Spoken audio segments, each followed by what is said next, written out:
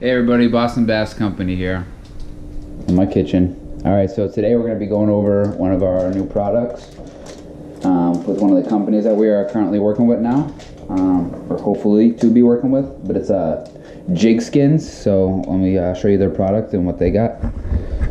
So JIgSkinz is basically a skin that you slide over your baits, and they will shrink wrap to your baits in hot water. So they've got all different sizes. So you've got like miscellaneous, you know, if you're using like a plug for stripers, bluefish,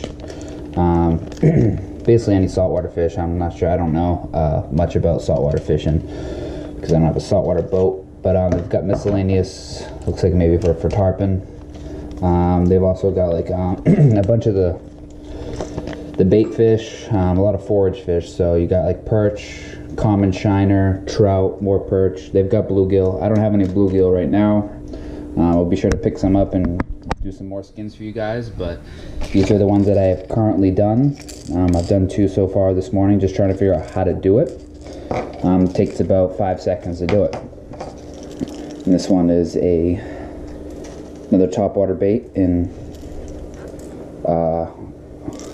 rainbow trout, sorry. And I've got Andrew over here, trying not to burn his fingers off. If you are a young kid, make sure you do this with parental supervision or have them do it. But this is how you shrink wrap it. It's got to be boiling hot water. Let's see if Andrew cannot mess it up.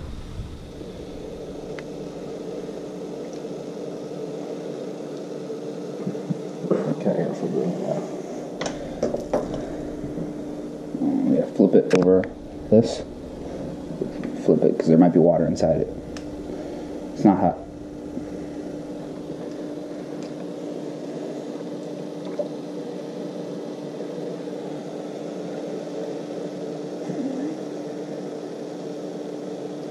So basically it's gonna shrink to all the nooks and crannies of your bait. So when Andrew pulls it out and shows us, he'll show us it. So right here you have the leftover. So all you got to do is clip it with scissors or a blade, and then you just dip it back in to finish it off. So this is basically what it is right here.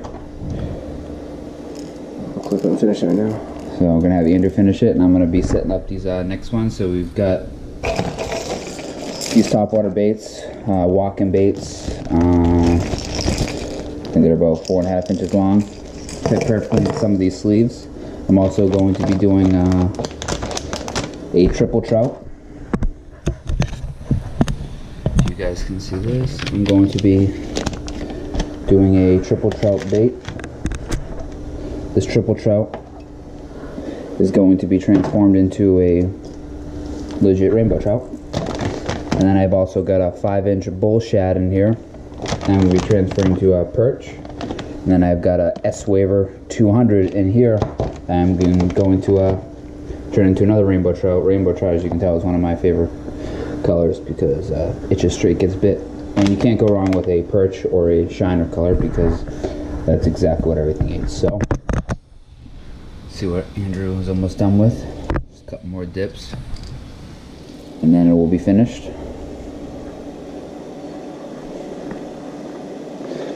I'm just so amazed at how this one came out. That is a nice looking topwater walking bait right there. Chug and pug.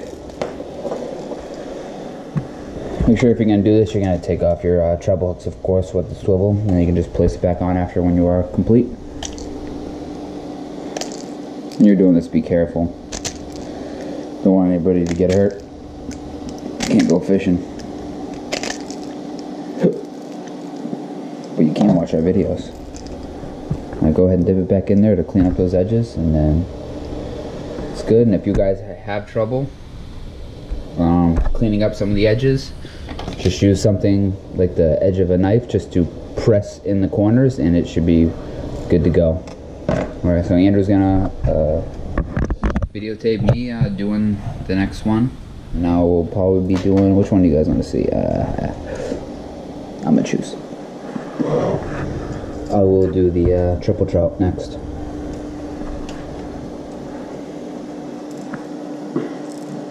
finish off the top of the washer. There it is. Finished product. That is a beautiful Snip that off bait. afterwards. Do it yourself and put it on. Probably dunk it one more time after you put your hooks on, or just the rings.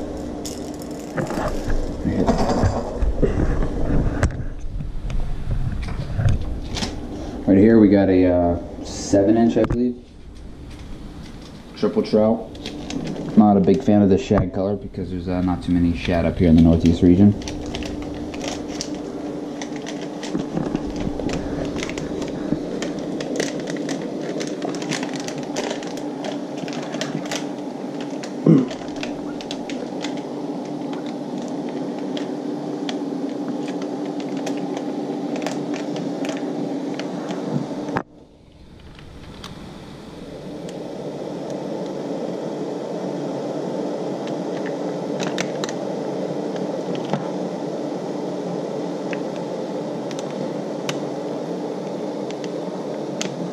It's part of it, a little ugly, but we'll get there. Just be careful when you put your shit down on the air.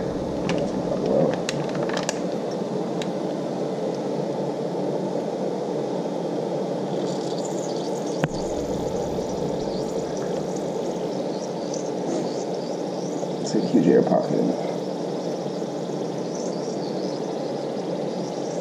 Just poke it in the hole.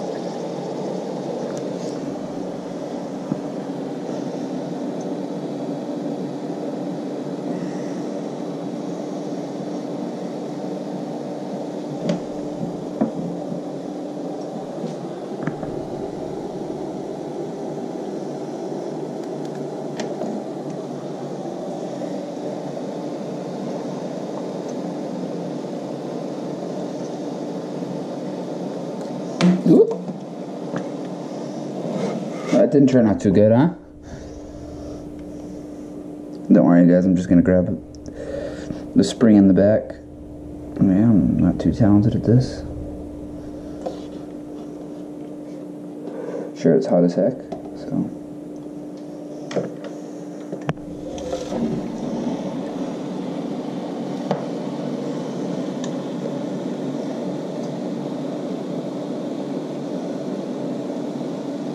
Alright, so this is what we got for a trout.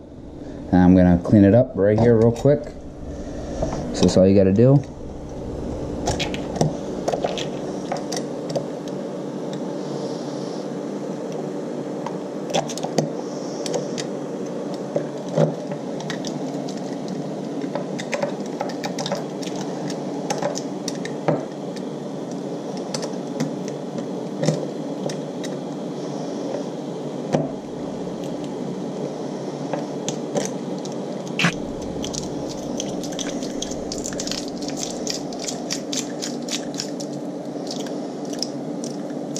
It'll just kind of break it off itself.